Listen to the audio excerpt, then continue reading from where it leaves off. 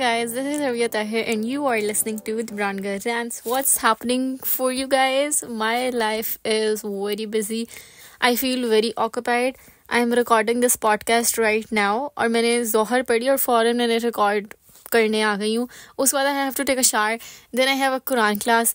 उसमें मैंने जाना है. उसके बाद we are planning to go to the ID card office to renew my ID card because it's been more than a year. It would be almost 2 years कि मैं इस घर में शिफ्ट हो गई हूँ और मेरा एड्रेस चेंज हो गया परमानेंट.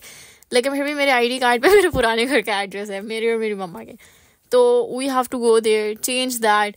और वी जस्ट डिसाइडेड कि out of all the days I was free और मेरे पास कुछ करने को नहीं था, हम आज करेंगे जब मेरा सबसे बिजी डे है.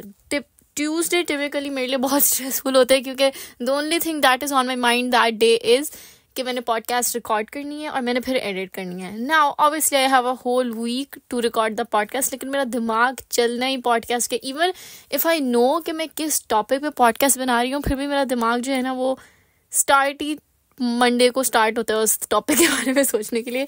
तो इस वजह से I am never able to make a podcast before Tuesday unless के टॉपिक जो है वो बहुत ही माइंडलेस हो और बस कोई रैंडम मैंने बात करनी हो. तो मोस्टली जो टॉपिक जो मैंने जिन टॉपिक पे सोच के कोई बात करनी होती है और मैंने ऑलरेडी उस पर नोट्स बनाने होते हैं, डिसाइड करना होता है, उसके लिए मुझे दिन चाहिए होते हैं. और मैं हमेशा जो है संडे और मंडे को सोचना शुरू करती हूँ कि व्हाट विल आई से in that podcast, I have to right it down. तो इस वजह से इट्स ऑलवेज ट्यूसडे. लेकिन I also love being occupied क्योंकि आजकल इतनी सर्दी है और इतनी जल्दी शाम हो जाती है, तो it kind of makes me a little bit sad. I don't know, मतलब it makes me feel low. तो आई लव के और it makes me feel empty to. तो इस वजह से आई लव के when I have things to do तो I can look forward to the other day. और मैंने क्या बताया, ओह हाँ, ओ माय गॉड, मैंने इस सैटरडे अपनी दोस्त की ढोलकी करनी है अपने घर और I can not stress enough about it. Food department is cleared. We know what we're gonna make.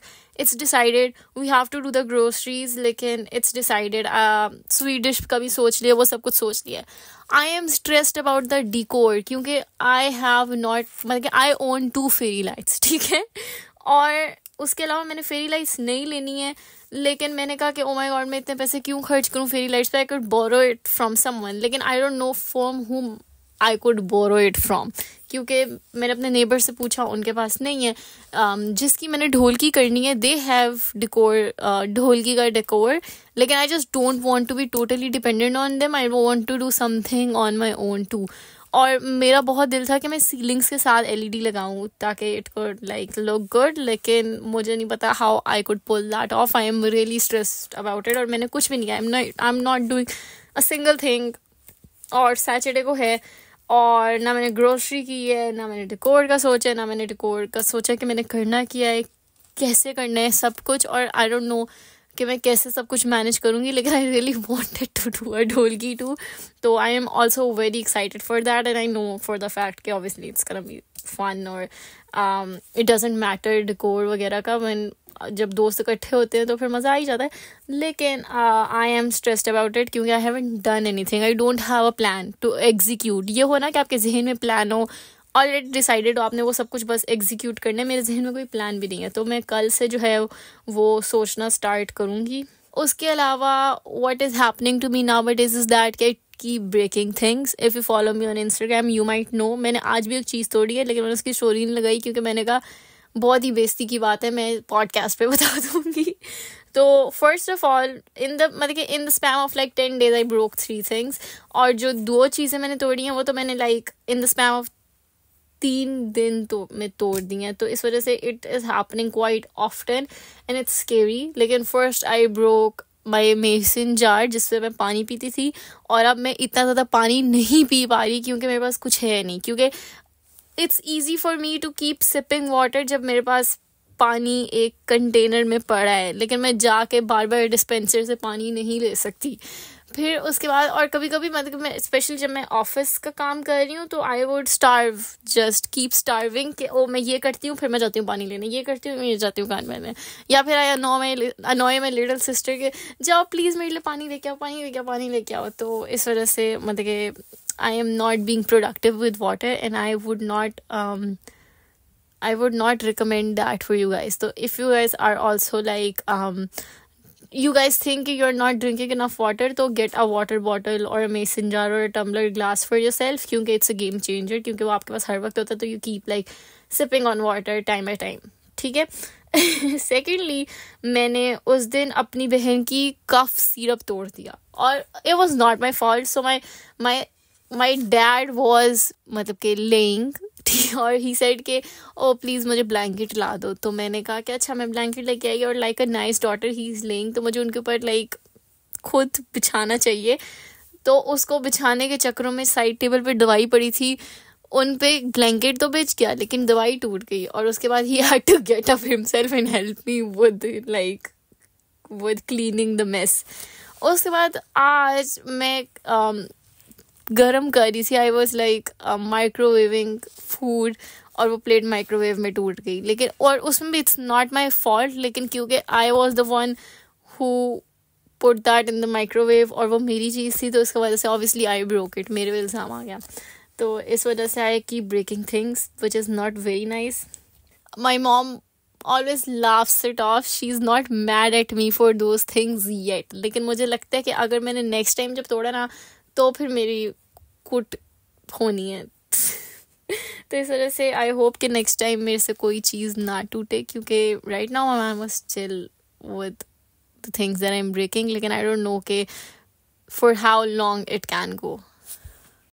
I want to be quick with this podcast because my sister will come back in an hour and I want to like get done with my shower इस 1 घंटे में, the podcast and the shower, क्योंकि when she comes back she wants the room to herself for at least an hour. और मुझे इस चीज़ की logic समझ नहीं आती, but the logic she gives is that कि I had the room with myself for myself the whole day. तो अब वो कॉलेज से वापस आई है तो अब उसको रूम भी चाहिए और इस वजह से वो रूम लॉक कर लेती है और अंदर बैठ के वो मोबाइल यूज़ करती रहती है. और मतलब it's not like she is changing और टेकिंग अ शावर, तो it's understandable, but she wants the room and the bathroom to her self. और मतलब even if she is just gonna use the bathroom she needs the room locked to. तो इस and that pisses me off. और also I am recording in my store, तो my store is also connected to my room. तो इस वजह से मैं सिर्फ स्टोर में बैठ के पॉडकास्ट भी नहीं रिकॉर्ड कर सकती. तो there is a lot of chaos. तो let's hope कि मेरी आज पॉडकास्ट जल्दी जल्दी खत्म हो जाए. Our topic for today is very very interesting and I am so excited to make a podcast with you guys on that, क्योंकि a lot of people would have different opinion regarding this. जैसे मैंने जब वो जब मैंने गाय friendship वाली episode बनाई थी तो a lot of people disagreed with it, respectfully disagreed with it, and I respect that and I love that के मतलब के you guys had a different opinion and you guys came up to me and say oh we understand where you're coming from, लेकिन that's my experience. तो मुझे लगता है कि इस पे भी a lot of people might have different opinion and I am ready to hear your opinion. लेकिन the podcast for today is a girl's girl, or how to be a girl's girl and what girls are not girl's girl. लेकिन सबसे पहले let's just define a girl's girl, के what even is a girl's girl.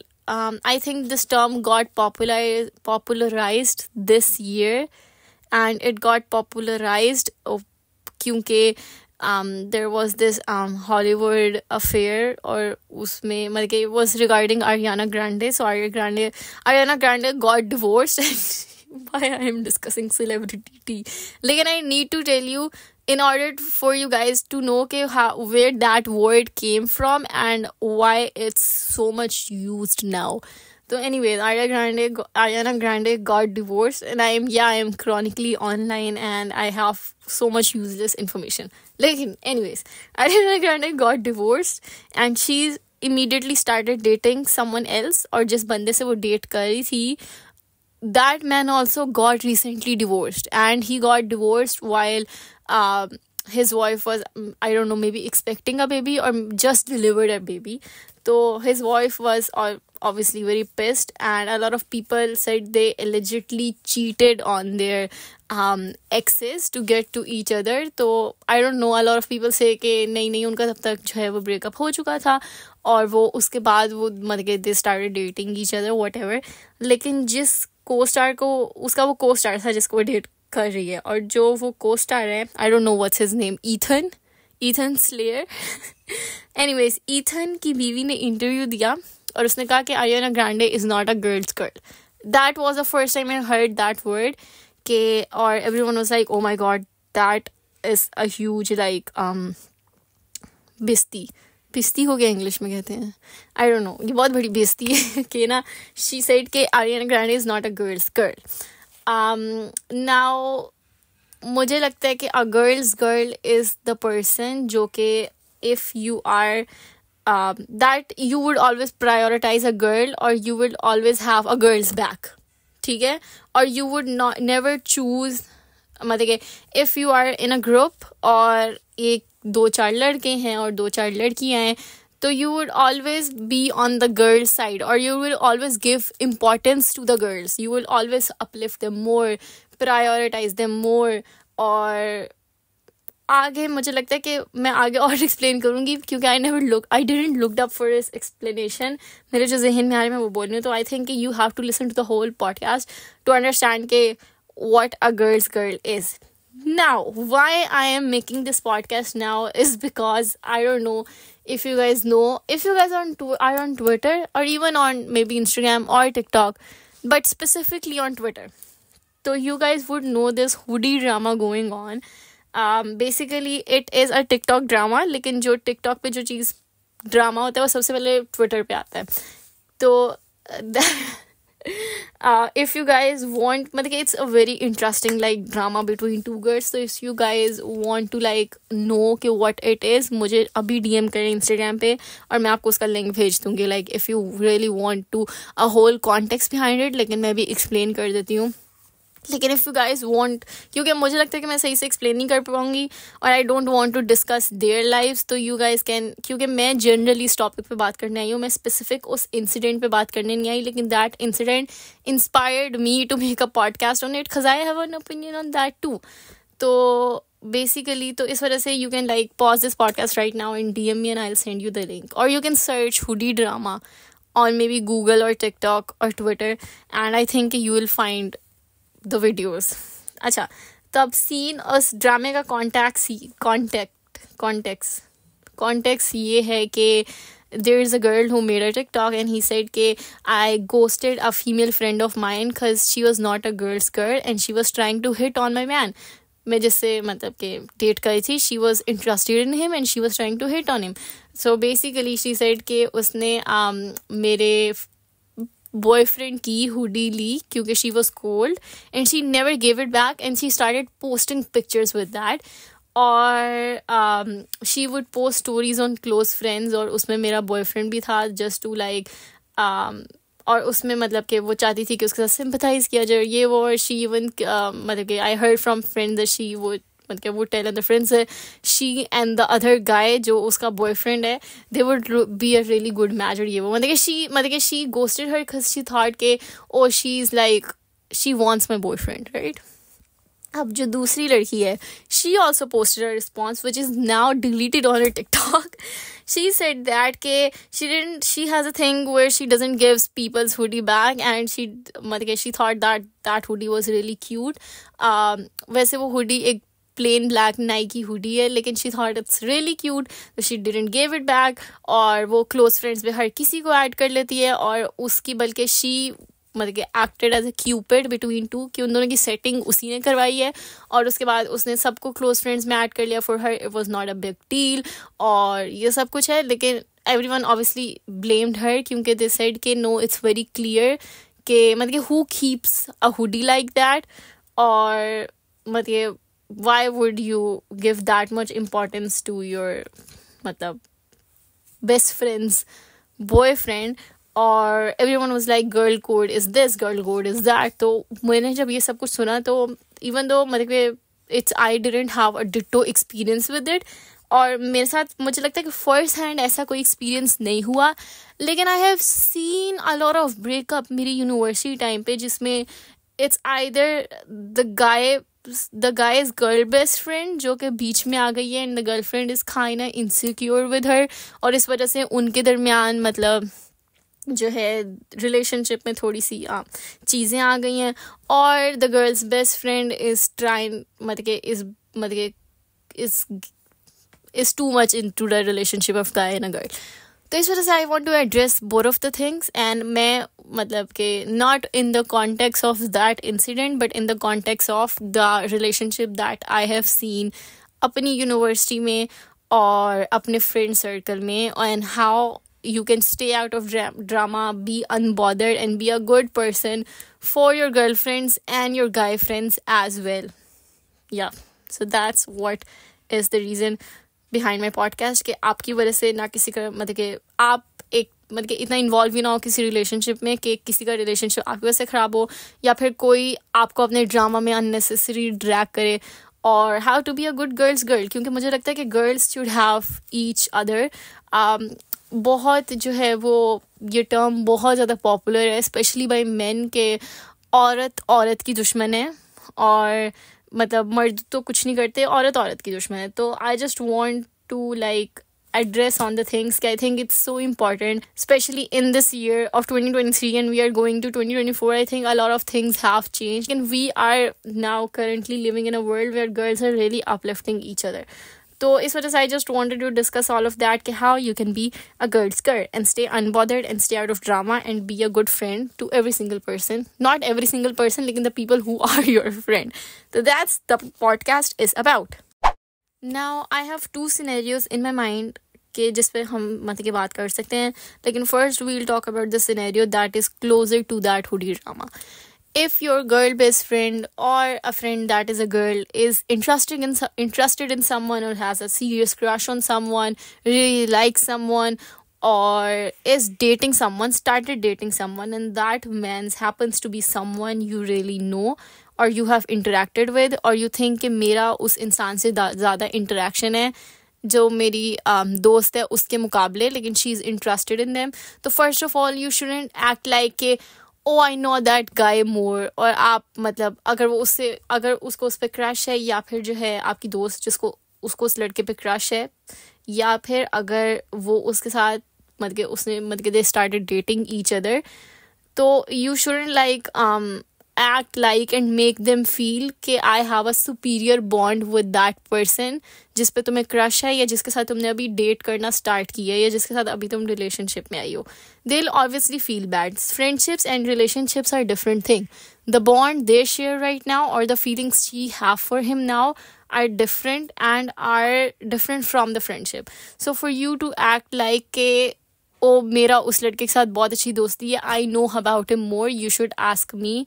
Obviously the other girl would be jealous, क्योंकि she would मतलब think के you might also have feeling with them, and we do not want to feel. What everyone discussed is that के there is a girl code, कि अगर आपकी दोस्त किसी लड़के में इंटरेस्टेड है, या फिर उसका बॉयफ्रेंड है, या फिर वो मतलब कि शी स्टार्टेड डेटिंग समवन, या फिर मतलब कि उसका हस्बैंड है, वो सब कुछ है, तो you should pretend के I don't know about this guy, मतलब, या फिर you shouldn't like tell her कि ओ मतलब कि आपको ऐसे एक्ट नहीं उसके सामने करना चाहिए कि मेरा वो बेस्ट फ्रेंड है, या मेरा उससे ज़्यादा अच्छी चीज़ है. तो आपको ऐसे ही मतलब कि you should pretend like I don't even know his name, like you should act like oh what's his name again, what he does, कि आप उससे क्वेश्चन पूछो ताकि आपकी दोस्त को फील हो कि yeah I share a special bond with them, तो now I'm telling them even if you know everything about that guy. I have seen an example where the girl is in like relationship with this guy, but this other friend comes in and always like pretends के ओ उसने पता है उसका मुझे message आया, मतलब कि तुम्हारे बंदे का मुझे मैसेज आया और मुझसे ये कह रहा था.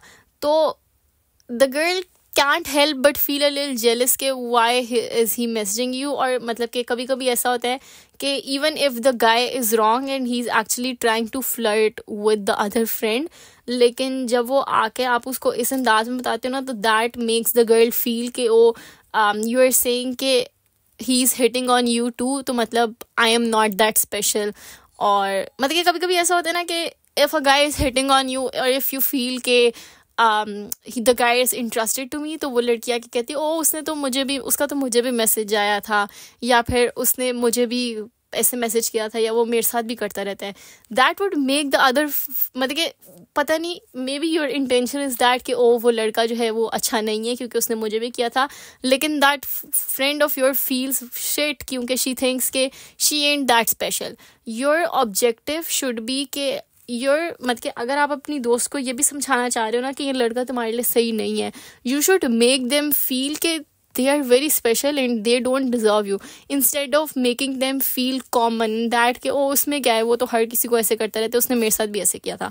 तो there are two different ways to make your friend understand. You do not, अगर आपकी दोस्त किसी लड़के के साथ रिलेशनशिप में आई और आपको लगता है कि you had a thing with that guy many years ago or time ago, तो आपको वो बताने की ज़रूरत नहीं है, unless कि you think that guy is not good. तो फिर भी आपको अपना बताने की ज़रूरत नहीं है, क्योंकि उससे आपकी जो फ्रेंड है वो आपसे दूर जाएगी, उस लड़के से दूर नहीं जाएगी. क्योंकि या फिर अगर उस लड़के से दूर गई तो आपकी अपनी दोस्ती भी खराब होगी, क्योंकि she would feel shit, she want feel good, she want tell you but she will feel bad कि Y is she talking to me like that, कि ओ माई गॉड मुझे उसका मैसेज आया है, तुम्हें पता है उसने मेरे साथ ये बात की वो बात की. You shouldn't like be like that. और मुझे लगता है अगर आपने किसी लड़की को किसी लड़के से वार्न भी करना है तो they are better ways to tell that. और उसमें आप इस तरीके से बताएं कि द गर्ल थिंक्स के oh she wants better for me, and not that कि वो मुझे बता रही है कि वो लड़का तो मतलब कि डोंट फील दैट स्पेशल, वो लड़का मेरे साथ भी ऐसे ही था. मतलब कि यू गेट द डिफरेंस.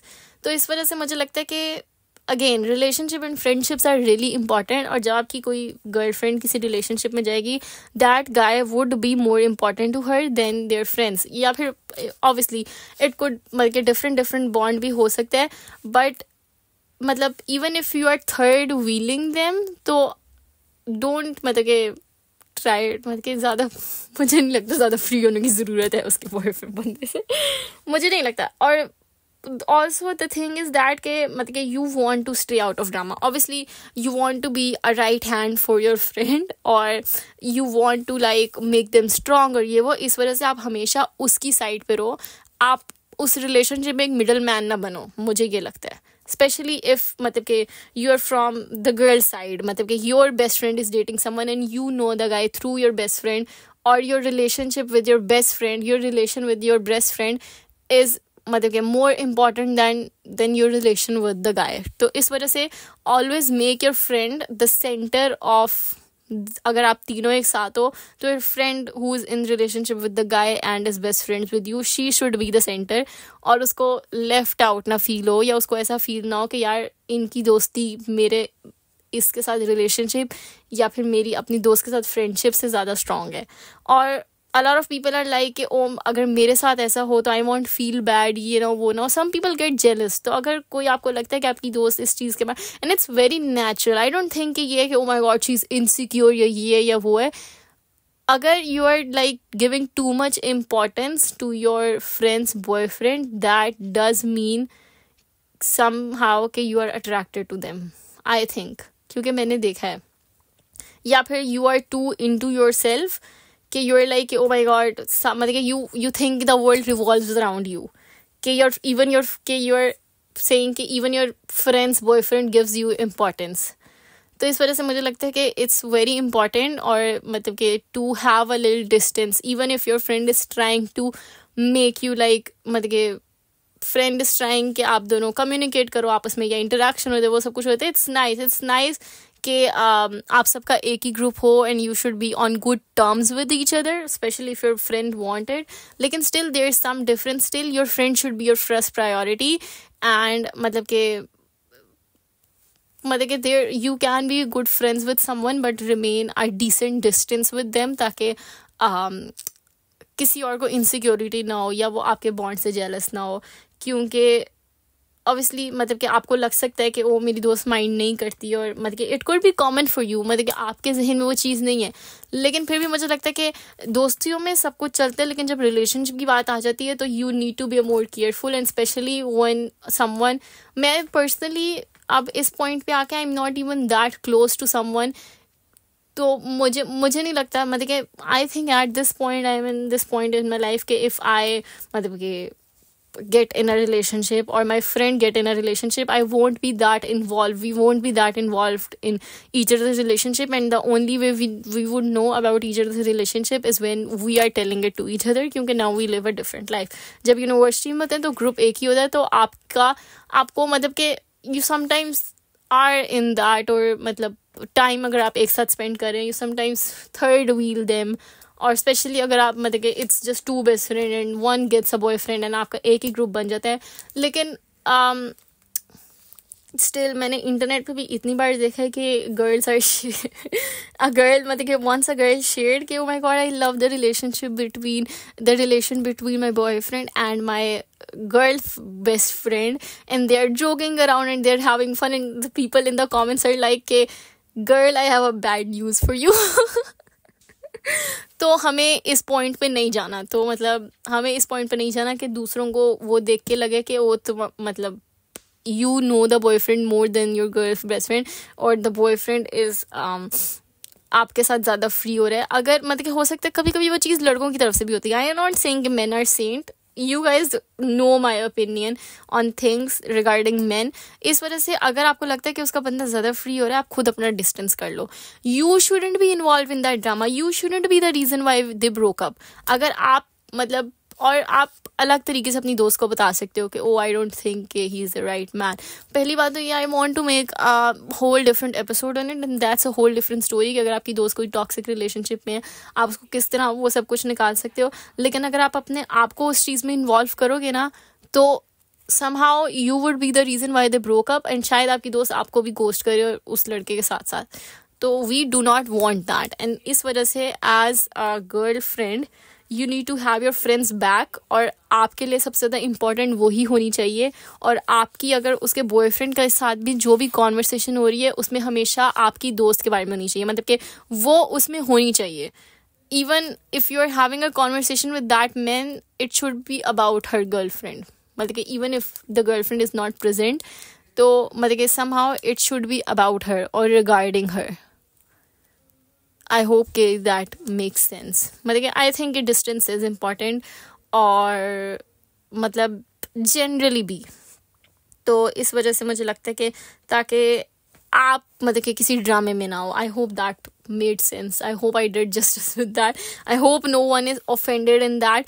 लेकिन आई होप कि you guys have seen examples around your self और हैव बिन इन दैट, और आपको पता है कि जब आप किसी स्पेशली रिलेशनशिप के ड्रामे में इन्वॉल्व हो ना, तो मतलब कि you haven't even done anything, लेकिन it's just it gives a toll on your mental health. तो you just don't want that for your self, right?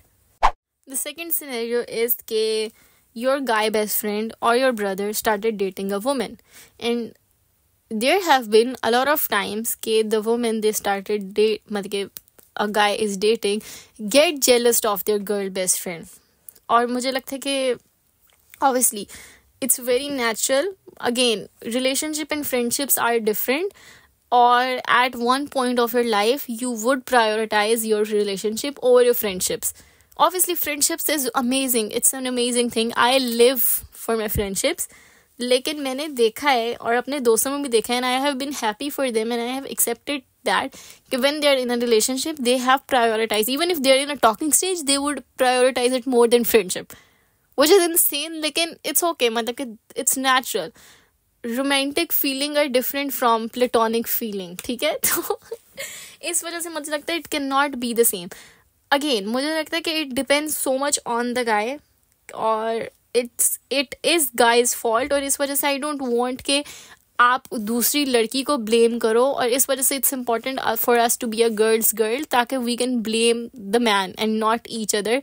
और ये ना कहेंगे ओ तुम्हारी गलती है, ओ औरत की दुश्मन है. Obviously if a man does not know कि वो अपनी फ्रेंडशिप और रिलेशनशिप को मतलब कि उनके हिसाब में रखे, ही इज़ अ डम person, and you shouldn't date a person like that.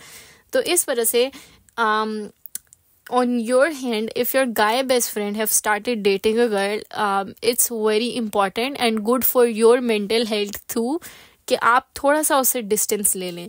You should not be involved in that relationship once they are in a relationship with each other. अगर आपका गाय बेस्ट फ्रेंड या आपका भाई अपनी लड़की से, अपनी गर्लफ्रेंड से या बीवी से या फिर फियांसी से आपको इंट्रोड्यूस कराता है, तो you should give more importance to that girl. And I have seen that क्योंकि I got introduced to a friend's girlfriend, and मतलब कि we automatically मतलब कि the way मतलब I don't know how to explain it, लेकिन whenever I meet them it's always like me and her and वो different होता है और मतलब वो अलग होता है.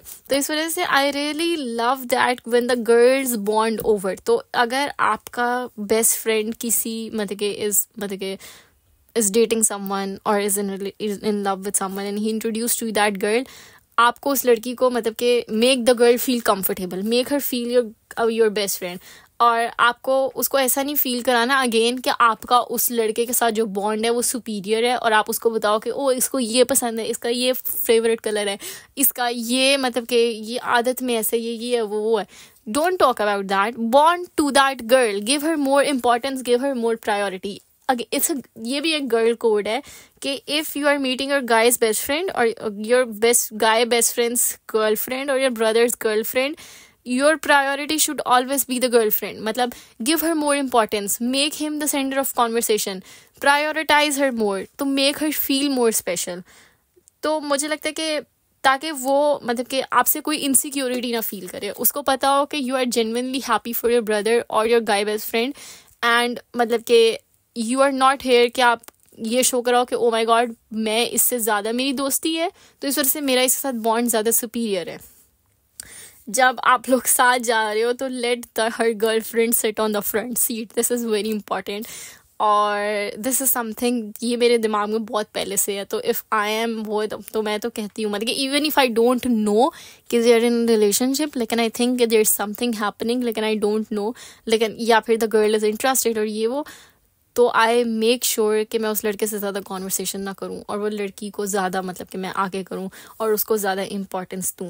मतलब कि मुझे लगता है कि दिस इज़ वेरी इंपॉर्टेंट क्योंकि I have seen first hand कि ये चीज़ें होती हैं. And even if the girl is like no I am chill, I don't mind और ये वो, लेकिन अंदर अंदर उनको फील होता है एंड इट्स बैड. ऑब्वियसली मुझे लगता है कि a lot of it depends on the guy. He is dumb if he is giving her girl best friend the same importance as he gives his मतलब कि girlfriend, लेकिन on you do not want to get involved in the drama, so you should stay 10 feet away from that guy and let him मतलब कि clean his mess himself. ठीक है.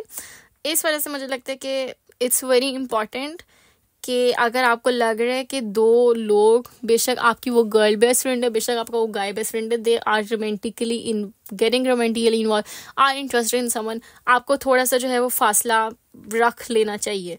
वरना अगर जितना आप उस चीज़ के अंदर जाओगे ना उतना आप उस ड्रामे में इन्वॉल्व होगे और that would take a toll on your mental health. और कल को जब उनका ब्रेकअप होगा या मतलब थिंग्स वुड गेट मेसी, तो you would be directly involve in it and you will be like what the fuck, I didn't do anything.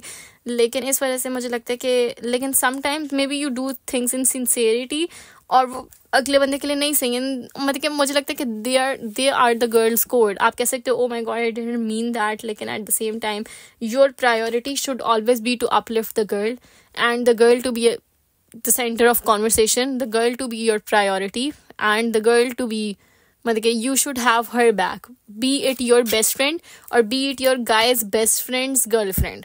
ठीक है.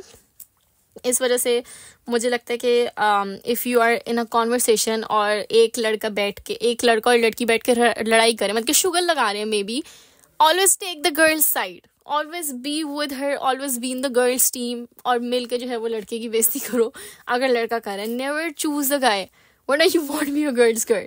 अ गर्ल्स गर्ल इज दैट कि अगर कुछ हो रहा है नॉट वेरी सीरियस, लेकिन ऑब्वियसली कभी कभी मजाक में भी लोग एक दूसरे को रोस्ट करते हैं, तो you should always be at the girl side क्योंकि मतलब कि that's a girl code. I don't know, it is. फिर उसके बाद your relationship with the girl should be always be superior. Again मैंने मतलब वो गाय बेस्ट फ्रेंड वाली बात की है. अगर आप मिल रहे हो, ऑब्वियसली मुझे लगता है कि अगर आप एक ऐसी सेटिंग में हो कि दो लोग रिलेशनशिप में and you are the third wheeler and you think के ओ they are not giving me that much importance, और वो फजूल में मेरे साथ मतलब कि बीफ कर रही है, उसकी मे बी गर्लफ्रेंड और मैंने ऐसा कुछ किया भी नहीं है, stay away from them, stay away from them. You do not need to come and complain to your guy best friend कि oh my god तुम्हारी गर्लफ्रेंड मेरे साथ ये कर रही है वो कर रही है. just stay away from them. It's okay, let them deal their own shit. आप उस गाय से वो चीज़ करोगे, वो अपनी बंदी को बताएगा, फिर आप उनमें और होगा, फिर आप और उस चीज़ में इन्वॉल्व होगे. तो अगर आपको लग रहा है कि ओ माई God I feel left out और ये हो रहा है वो हो रहा है, तो बल्कि just stay away from them.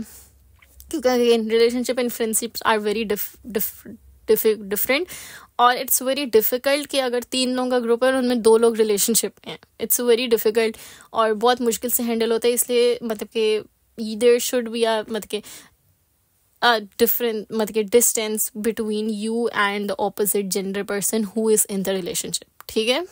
और अगर आपका है भी तो your priority should always be the girl in that relationship. बेशक वो आपके बॉय बेस्ट फ्रेंड की गर्ल है जिससे आप कभी मिली भी नहीं, ये भी नहीं हो, लेकिन you should make her feel important instead of मतलब कि बीइंग लाइक कि ओ हमारी दोस्ती ऐसे हुई फिर ऐसे ऐसे. That would make her feel insecure and she would be jealous and she would feel bad कि यार इनकी दोस्ती शायद ज़्यादा अच्छी है, वो उसको ज़्यादा इंपॉर्टेंस देता है, मुझे इतनी नहीं देता. और उसको हमेशा अपनी गर्लफ्रेंड को ज़्यादा इंपॉर्टेंस देनी चाहिए. And you should want that from him to. You should want him, your guy best friend or your brother, to give more importance to that girl too. तो इस वजह से मुझे लगता है कि we should need to keep a lot of things in mind जब भी हम इन scenarios में होते हैं, ताकि we could stay out of the drama and we could always be the better person जो कि दूसरों के रिलेशनशिप या फ्रेंडशिप्स को अच्छा बनाए इंस्टेड ऑफ ये कि the person who ruins it. We should be someone who could be other persons comfort person. कि इवन अगर उन दोनों का ब्रेकअप भी हो गया, अगर आपके गाय बेस्ट फ्रेंड की लड़की का आपके गाय बेस्ट फ्रेंड से ब्रेकअप हो गया, but still she would remember कि ओ हर friend was really good and I would still like want to keep that friendship with her. She was very sincere, very genuine, और मतलब कि she could still be my comfort person. You should be that, the goal should be that. और मतलब कि even if the girl you think कि ओ this girl is not good for my guy best friend, मुझे लगता है कि with the same gender friendship you can tell your friends, your girl friends कि ओ ये गाय मुझे ये लड़का सही नहीं लग रहा. लेकिन जब लड़के पे आ जाते हैं ना, और आप एक लड़के को बता रहे हो कि वो जिससे डेट कर रहा है वो लड़की अच्छी नहीं है या यू डिजर्व बेटर, आप मुझे नहीं लगता कि इट डजंट सिट्स राइट इतना हेड कि यू आर टेलिंग अ गाय कि यू डिजर्व बेटर एंड डम दैट गर्ल. वो गर्ल ऑब्वियसली ये सोच सकती है कि you are too much attracted to your guy best friend. If you are taking too much side of your guy best friend, मतलब कि यू शुड एक्सेप्ट अगेन कि ओ he could be wrong hair to. लेकिन मैंने बहुत से लोगों से ये सुना है कि they are like if a girl is taking too much defending their guy best friend too much, taking too much of their side, तो इसका मतलब ये है कि they are somehow attracted towards them. तो that was a new उस मतलब revelation to me, और मैंने अभी तक जो है वो इतना experience नहीं किया, लेकिन a lot of people have that too and you do not want to get into this mess obviously. तो इस वजह से मुझे लगता है कि uplift the girls, seriously uplift the girls, make them comfortable, do not joke on them. लड़के के साथ मिल के उन पर मजाक उड़ाने की ज़रूरत नहीं है. अगर you see कि कोई लड़का उनका मजाक उड़ा रहा है तो always उस लड़की की साइड देनी है. तो girl makes other girls feel comfortable and they uplift each other, they root for each other and they would also मतलब कि prioritize you and they would always make you feel more important and special. और I love the point मतलब कि जो मुझे एकदम से I told in the podcast to कि अगर आप अपने गाय बेस्ट फ्रेंड की बंदी से भी मिल रहे हो जिसके रिलेशनशिप में, always give her more importance in the guy to make her feel कि ओ I am very happy for your relationship and I love you and I want to develop a friendship with you. और if you are the girl friend तो आप भी मतलब कि do not be too much protective about your girl friend boyfriend, और उसकी जो दोस्त से वो मिलवा रहा है या फिर अपनी बहन से मिलवा रहा है, you should give her more importance and make her feel more good, ताकि उसको ऐसा फील ना हो कि ओ I am third wheeling and I am feeling left out, या फिर मतलब they are not giving me that much importance ये वो. तो इस वजह से मतलब कि इट्स जस्ट दैट कि अगर आप किसी भी सेटिंग में बैठे हो, बेशक उसमें बेशक उसमें कोई रिलेशनशिप में है नहीं है, you should always be someone who would uplift and prioritise other girl, give them more respect. treat them better than the guys, or you would be a girl's girl. That's it for this podcast. Let me know what you guys think about it. I hope it helped you somehow. If you guys disagree with it, let me know what's your stance. Whatever I have mentioned in this podcast is according to my personal life experience and what I have learned from it, and what the things that I have picked up with time.